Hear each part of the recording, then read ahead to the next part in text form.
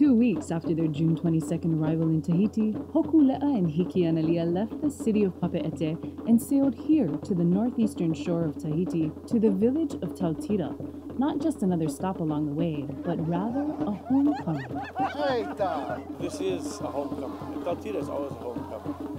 From the very beginning, in '76, as soon as the canoe came here, the people adopted the canoe, adopted the crew, adopted the whole concept of what it was all about. This bond between communities grew from and continues through pilina ohana, or family relationships. This is a really good homecoming because we have two of your sons, Mate and Maui Tautira.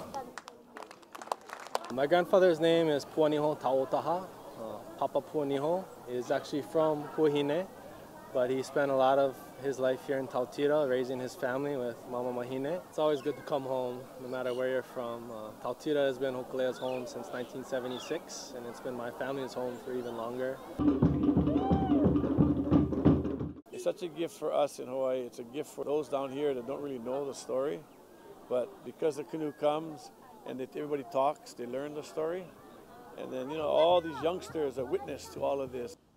Tautira's stunning natural beauty and subsistence lifestyle is a great setting to reflect on and be surrounded by the essence of malama honua, or caring for people in place, which is the overall message of this worldwide voyage. The village of Tautira embodies many of the values of malama honua. People here are fishermen, farmers. They live in balance with their natural environment, so the people here of Tautira have many lessons for us to learn on how we can better take care of our environment and malama honua. Stay tuned to Oiwi TV for more from Tautira as the new crew who will take the wa'a on their next leg from Tautira to Samoa begin their journey on this epic voyage. O wau no keio Amy Kalili no Oiwi TV, home of the worldwide voyage.